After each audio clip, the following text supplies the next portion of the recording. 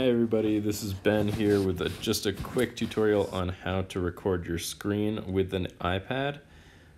So as you can see in the upper right corner, we've got this red dot icon.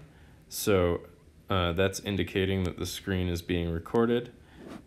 So how you get to be able to do that is first you're going to go to Settings. Once you're in Settings, then you go to Control Center and Customize Controls. Then, as you can see, Screen Recording is in the top menu for me, but for you, it will be down here under More Controls. So you're going to have to add that up to the Include section. Once it's there, you can drag down your control center from the top right, which is here, and screen recording will be this one down in the bottom left corner.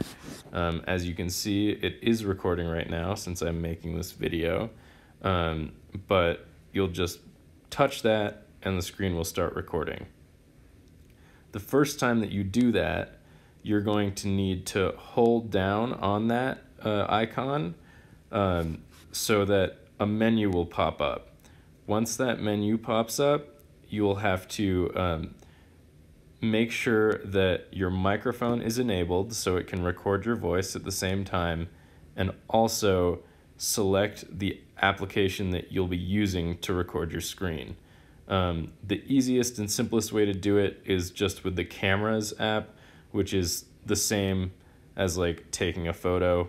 It's just the integrated iPad app.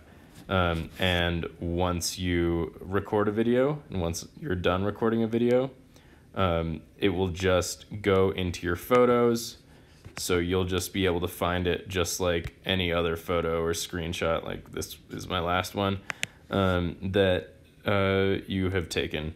And then from there, you'll be able to airdrop it onto a computer, upload it to YouTube, do whatever you want with it.